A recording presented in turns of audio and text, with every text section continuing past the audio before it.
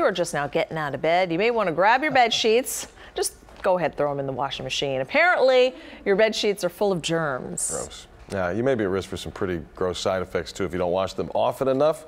Haley Hernandez is here with 5 reasons to wash your sheets now. 5 gross reasons you need to throw them in the wash. So once a week is exactly how often you should be washing your sheets. Why so often? Because there's things lurking in between the covers that can make your skin crawl.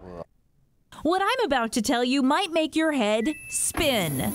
If you are not washing your sheets in hot water, you might not be killing all the germs lurking under the covers.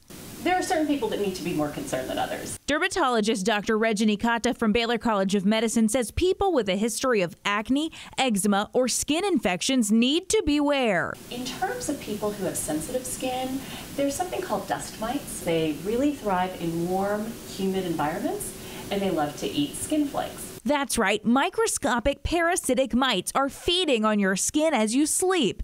It's inevitable, but Dr. Katta says dust mites can also lead to allergies. But if somebody comes into me with eyelid rashes or facial rashes, I will talk about dust mite allergy. If you're not washing your sheets as often as once a week and you have sensitive skin, Dr. Katta says that's where acne and eczema flare-ups could be coming from.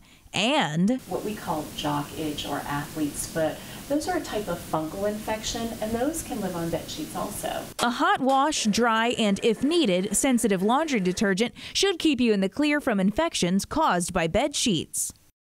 So if you're not showering before bed, bacteria and other infections can live on your skin and then transfer back and forth to your bedding. Plus, the hair products that we don't wash out of our hair every day, Dr. Katta says those could be the culprit for breakouts because those stick to your pillowcase and get on your face. You transfer it back and forth every night. It's probably the least nasty out of everything that's listed. Yeah. Like, sorry for you guys that are eating hair breakfast. products was the least offensive there. Yes. Yeah.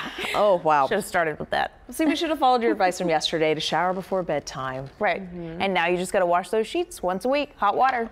Yeah, highly recommend. Wow. I'm thoroughly grossed out. Heebie-jeebied. Especially when you consider our Houston heat and humidity. I mean, that kind of brings it up. Okay.